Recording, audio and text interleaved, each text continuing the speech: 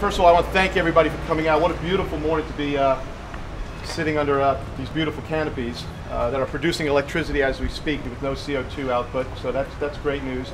I want to thank all the members of Vineyard Power for coming out, joining us, and for supporting us for the last 2.5 years that we've been a cooperative. We now have approaching 1,300 members, which is quite an achievement. Here's Senator Wolf coming in now. Well, 1,300 members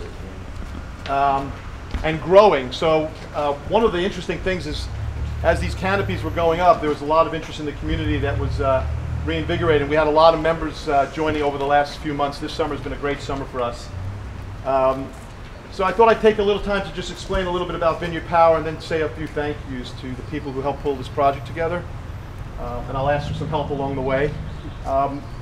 Vineyard Power started in November 2009, and it was really a response to two initiatives that had been going on. The first one was the island plan, and showed around in case people remember the island plan. It was a planning document that was commissioned by the Martha's Vineyard Commission that was trying to look at what this island would look like in 50 years, and for us as a community to take ownership and try to influence that outcome rather than the opposite. It was a great piece of work. It dealt with things like population growth, the natural habitat, the watershed of Martha's Vineyard, and there was also a subgroup that dealt with energy and waste. And its theme was increasing energy and waste autonomy for the island. When you think about it, all our energy is coming over underground cables, and fuel coming over into the fuel terminals in Vineyard Haven, and all of our waste that we generate is also going equally back off on boats. So they made 35 recommendations in that subgroup, and one of the top recommendations was for the island to get together and form a renewable energy cooperative that was owned by the community. So cooperative, owned by the members, and as I said, we have 1,300 members right now and growing. The one great thing about the one great thing about renewable energy is it can be produced locally, and the jobs can be kept here and the money can be kept here. The second external event that was going on was in early 2009, the federal government was making it quite clear that they were going to lease the federal waters off of Martha's Vineyard, similar to how the Cape Wind project was leased, but they wanted to try to improve on that project since that one was pretty much a learn as they go exercise.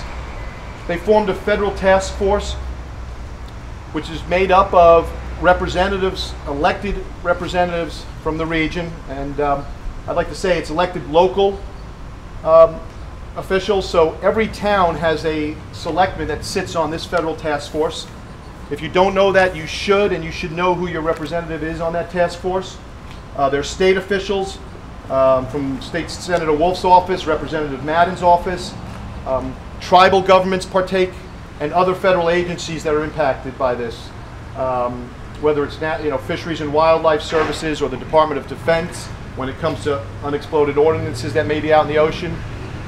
So they started this initiative to start to lease the federal water. So we had two things going on: a master planning document which was calling for us to take control of our energy future, and externally the federal government about to lease the water. So in 2009, sitting around Kate Warner's kitchen, I can remember sitting around Kate Warner's kitchen, who was the founder of the Vineyard Energy Project, and we were sitting around discussing what should Vineyard Energy Project do.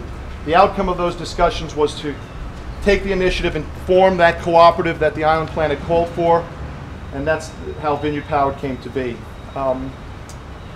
So over the last few years, the federal government has been moving forward on the leasing of the offshore ocean around us. Federal water starts at 3 miles out. So in theory, an offshore wind farm in federal waters could be 3 miles offshore. The federal task force was pulled together. There's been a lot of discussions. In fact, the federal government has held 30 stakeholder meetings in this area, many of them on Martha's Vineyard. They've held over 8 task force meetings with these elected officials that I mentioned to you. And through a kind of iterative process and an open, transparent process, they've agreed to move the wind area that they will lease from 3 miles to 9 miles to now 12 miles offshore, and that's 12 nautical miles, so it's approximately 14 miles off the south shore. They've also reduced the area that they're going to lease. They've reduced it by about half, and that's been done by discussing with other stakeholders, including fishermen, commercial fishermen specifically, and also with wildlife and environmentalists, and they've reduced that. For example, around Nantucket, they took a large part of that away because of the foraging duck population there. So it's been an ongoing process, and I'm kind of going through this because we're about to enter a very, very important stage for the island of Martha's Vineyard. The federal government is about to end what they call phase one, which I've just described to you. That's been going on for about 3 years, which they call planning and analysis. And they're about to enter into the second stage of the process, which is called leasing. So we are about to enter into a point where they will be awarding leases, and that will probably be occurring in the next year to 2 years. So if you haven't been interested in this subject before, or only moderately interested in this subject before, now is the time to get engaged, because they will be issuing leases to applicants. Early in the process, they asked for people who and corporations who would be interested in developing. There was over 10 companies that had shown an interest in the water off Martha's Vineyard. They're all multinational companies. Some of them are from overseas, some of them from America. Some have built offshore wind farms before, some haven't. Vineyard Power, back in that time, we expressed an interest in 3 lease blocks. Our members at that time wasn't 1,300, it was a little less than 1,000. We're engaged in a process in which we chose 3 lease blocks that Vineyard Power wished to develop an offshore wind farm. So we've done that. We're going to participate in the next round. The next round is going to be critical, because what we're now advocating for, and what we should all try to advocate with our local officials for, is we want the federal government to recognize that there should be some benefit for a local community-owned co-op to compete against the big purse strings of the corporations I mentioned to you earlier. We're only looking for 10 to 20 turbines out of 1,000 that will probably be built out of there in the next 30 years. That 10 to 20 turbines is enough to power 75% of the island's power. We would own it, we would consume it, and we would really take control of our energy future and do a big thing consistent with the old adage of thinking locally, or thinking globally, excuse me, and acting locally. And that's what's really at the heart of what Vineyard Power is all about. So now's a call to action. If anyone wants to get involved or learn more about the process, please come see Vineyard Power on our Facebook page, our website. Please consider joining this cooperative. All of the support is needed. One thing that the federal government does listen to, and elected officials listen to, is a group of 1,000, 1,500, and hopefully 3,000 and 4,000 members. So please get involved now. So thanks for letting me talk a little bit about Vineyard Power and wind, but we happen to be sitting under these beautiful solar panels and not under wind turbines. So why are we doing solar? Well, first, solar, it's a renewable energy, and it's something our organization can implement and learn from as we grow to the wind farm. Our small wind farm that I described is initially a $200 million project, which would be quite a task for any organization, let alone one that just started up originally with volunteers, and now we have a few paid staff. But that's a fairly monumental, or as I say, Herculean task. The solar projects enable us as an organization to do these projects, renewable energy, get it out in the community. They're manageable. These projects here are about $1 million that you're looking at right now. All of the same financial and business models that we're employing here are going to be the same models we employ for the large wind projects. And how those models work is private investors who care about this and want to make socially conscious investments and really make an impact in their local community invest in these projects.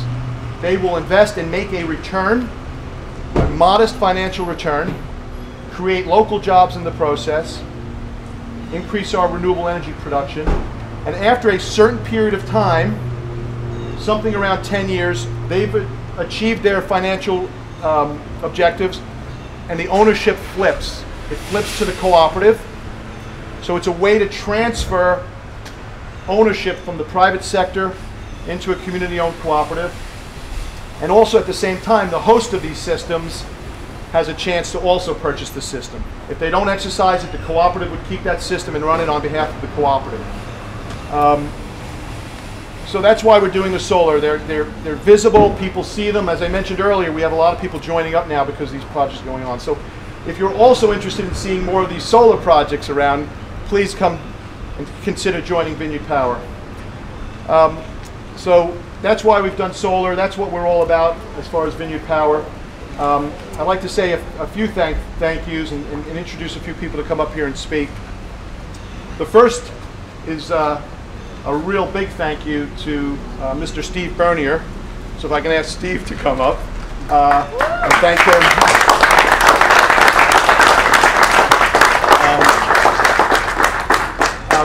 This man, as many of you know, or many of you will get to know, is just a fantastic community-minded, visionary, and very, very generous supporter of a lot of these great initiatives I've been mentioning, and a lot of other great initiatives around the island. He was there from the beginning, and without his courage to take this project on, we wouldn't be here, because this was a very courageous thing for someone to do. It's the first project on the island. When you stick your head up, you know, you're going to take shots, being the first one. He also took a risk about how this would look. He only had a chance to look at some images. So I want to thank him and have him say a few words to everybody. Good morning. Good morning. Thank you for being here.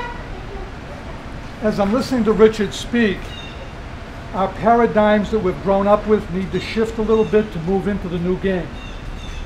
So as I'm listening to Richard speak, all of a sudden, we're embracing a utility. I grew up on a planet, you don't embrace the utility, you get used by it. So to take the shift on and get with this, and then to say, well, how do we make this a community project? Well, I don't have anything against people coming over on the boat and working here, but working with the gang at South Mountain Company, working with this property here, Cronig's, which is a community institution, with this new thing, Vineyard Power, and embracing a utility now, and thinking ahead 20, 30 years, God, did this make sense? So in that spirit, I think is where we got to the table, we sat down, we shared some turf, we started to partner, and we started to do community. Not Republican, not Democratic stuff. We started to do community, just started to take care of our nation. So this sounds weird, but I honestly believe this, that people going forward doing these solar arrays, please do it. What I ask you is to consider Vineyard Power in the equation, because we will love having a utility company that's a co-op of this island, representing this island. 30 years from now, you will die for this opportunity to be alive and well. So if we're going to be visionaries, we got to look further down the road and then come back and think about how do we plug in. So we have beautiful institutions on this island. We have a hospital, we have that high school parking lot, we have the park and ride. There's all kinds of opportunities, and it would be nice to take this team and start replicating this. And let's introduce more electric cars. To watch people drive up and plug in and go in shopping. You know, no fossil fuel. And you're going to shoot me? You know, and so forth. So I think we're here, and it's beautiful to go back to that meeting with these guys and sitting there and wondering, what am I getting myself into? Thank you for that opportunity. Thank you, Steve.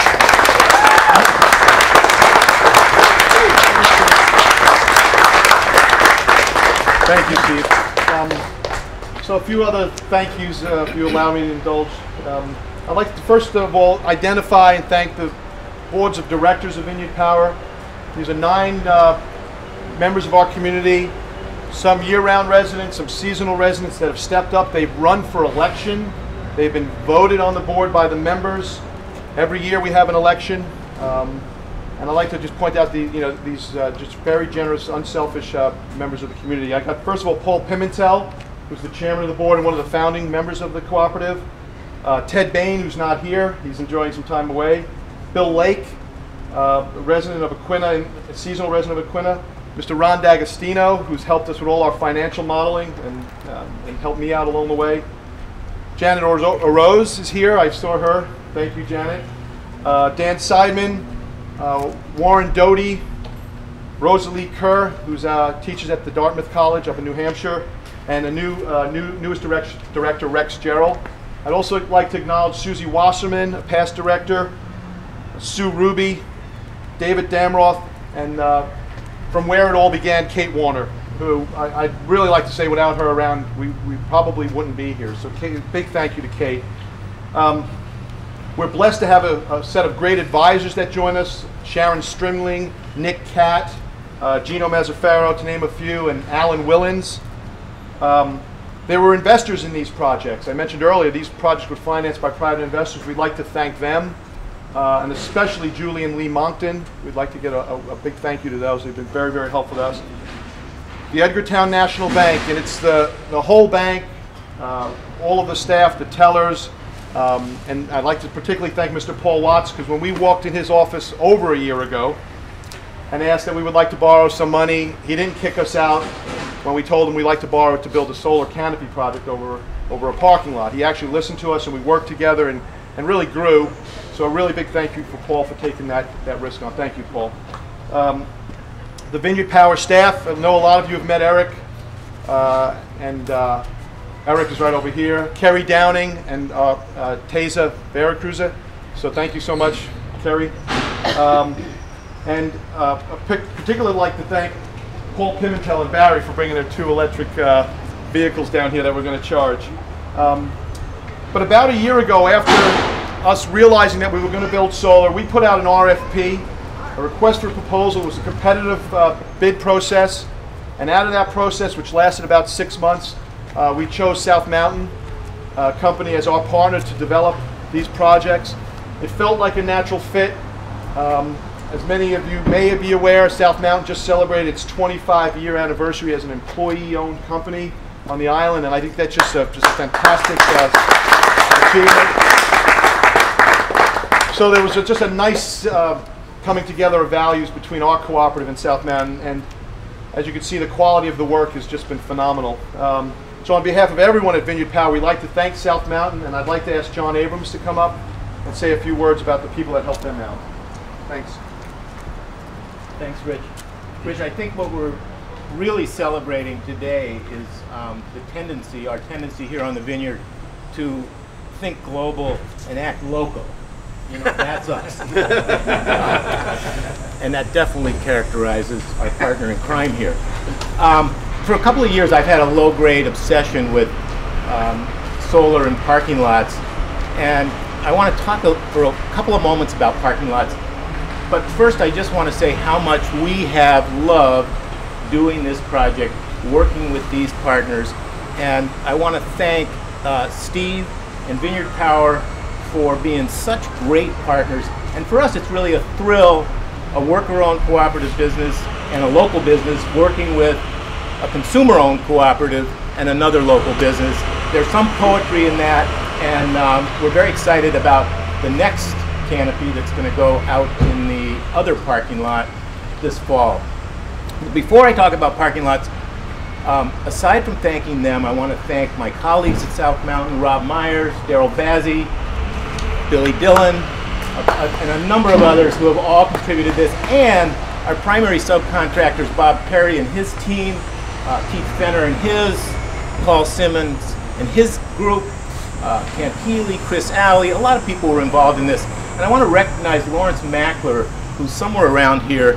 He is the founder and CEO of Solaire, the company that designed and fabricated the canopy structure, and also SunPower, the American manufacturer of what are the most efficient panels in the world. So, thanks to all of you. For a long time, this parking lot has really served 3 purposes. 1, the temporary storage of automobiles. 2, a place for conversations. And 3, a place for Steve to practice on a daily basis his skills with a broom and a dustpan. He does it very, very well. Now it does 4 more things. It provides shade for us and our cars. It provides protection from the weather when we're unloading our groceries. It provides these wonderful electric charging stations for what will ultimately be a fleet of vehicles on the Vineyard. And by the way, if you plug in here, the slower you shop, the more juice you get. I'm sorry, Steve, but I had to say it. The more you shop. But most importantly, it's using this, what is really distressed and free real estate, to generate renewable, fossil fuel-free electricity. This is an astonishing thing. In the US, there are roughly 4,000 square miles of parking lot. That's the size of a small state. And if they were all covered with these panels, we would be generating roughly half of the electricity we use in the US today. So one of the things that was great about Vineyard Power and Steve is that when they sat down, when they signed on to this project, they said, we're not doing it unless it's economical and replicable, and that we can do more. And it is, and there will be more. And wouldn't it be a wonderful thing to think about the Steamship Authority standby line in Woods Hole, Vineyard Haven? How many times have we sat and baked in the sun while we're waiting for our boat? The airport parking lot where you get back to your car and the steering wheel's hot enough to burn your fingers. These places can be covered. The Y, the high school, and so on. We're hoping that we will keep going with this and do more. This really is the future, and it's a great investment in tomorrow with a reasonable return today. This is good business. It's good for the planet. Thanks to all of you for sharing this moment. Thanks, Jim.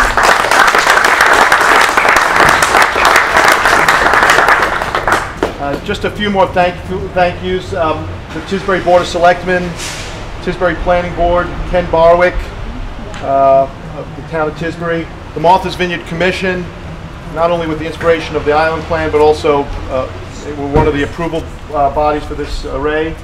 And I'd like to now get to introducing State Senator Van Wolf, who's here. Come up and join me. Senator Wolf has had a lifelong love of the Cape and the region, Cape and the islands, coming up here when he was a young lad.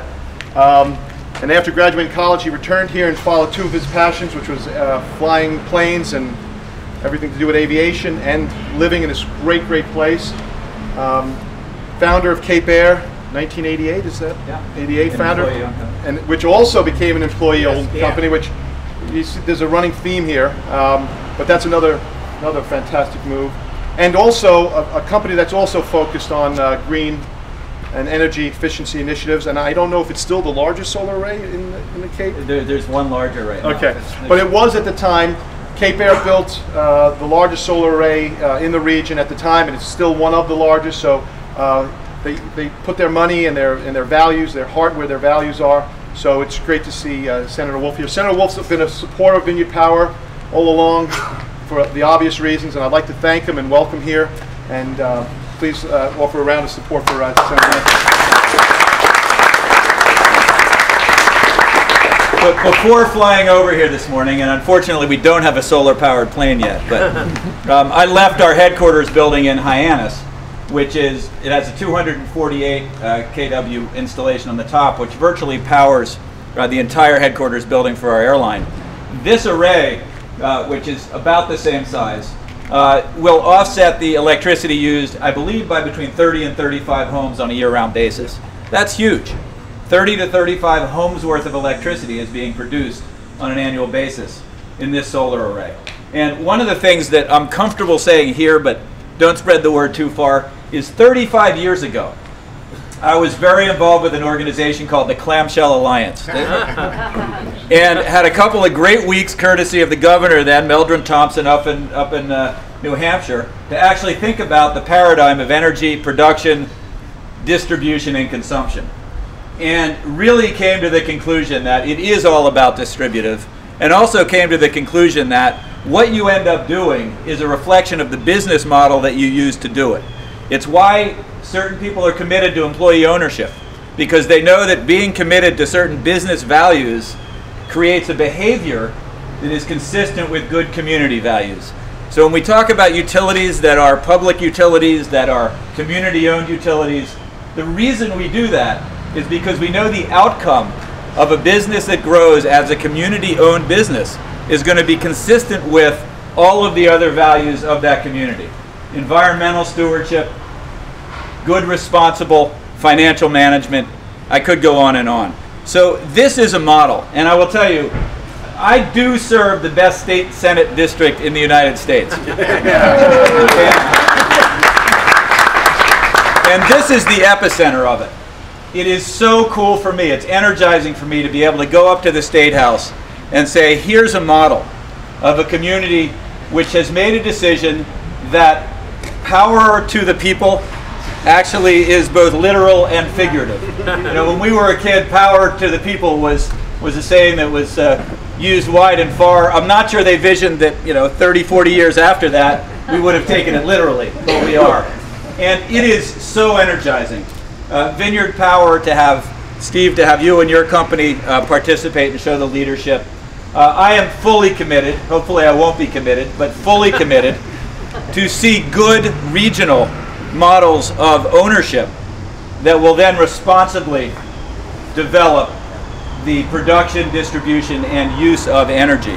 It's where we begin, because that model then transfers to food production, it transfers to financial services, and we stop listening to the political banter that we are tired of actually listening to, and start to listen to the voices in the community that actually are having the right conversation now. It is so refreshing for me as a politician to be able to come here and have my compass reset and continue to be steered in the right direction, knowing that the conversations that are happening here are the ones that actually show us and lead us to a bright future out there for our kids and for our grandchildren.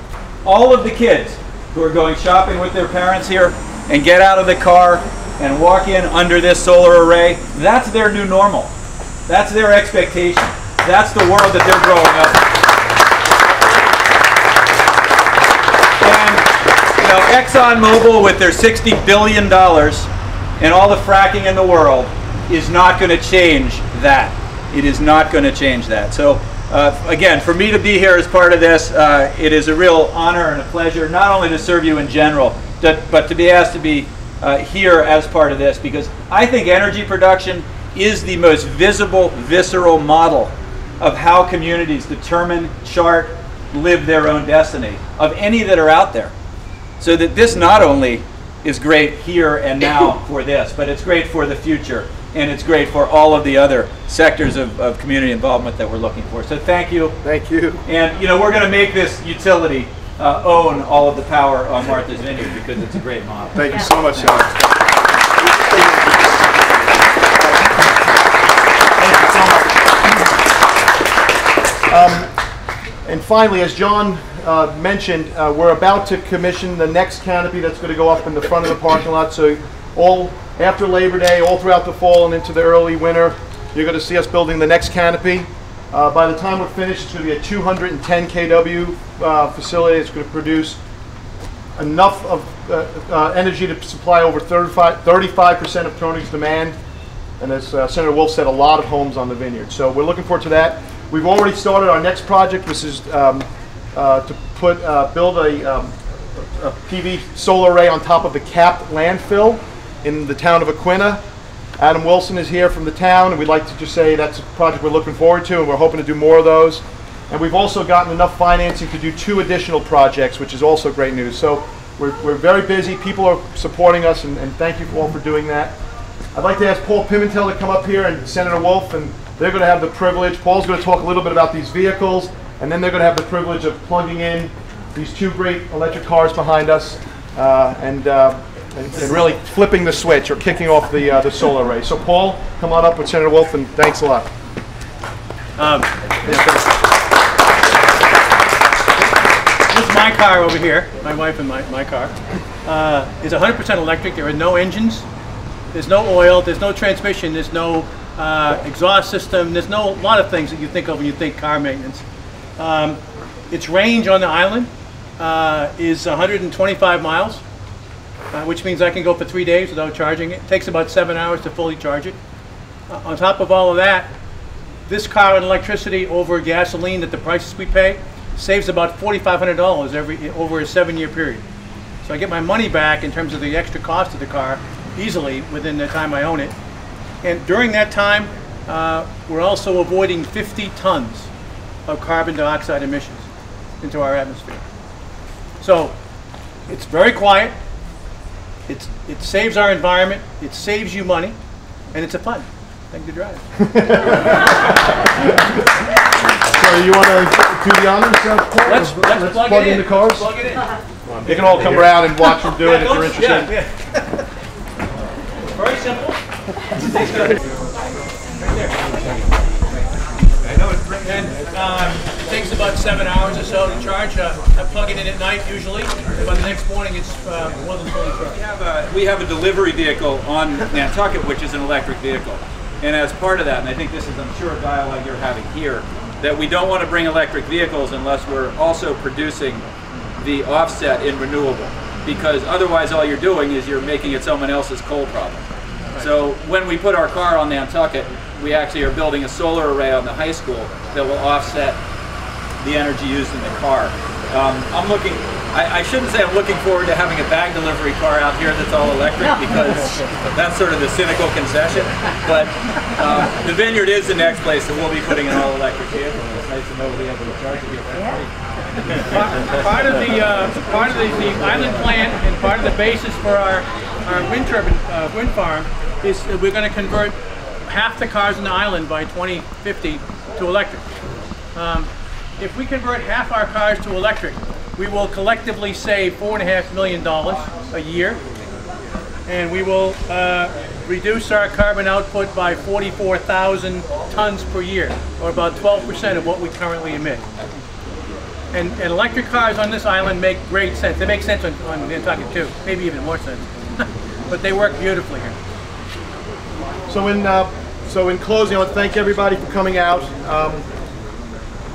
There's a fundraiser for Senator Wolf on the island next Monday. If anybody's interested in supporting the senator, it's at Dan Wortman's house.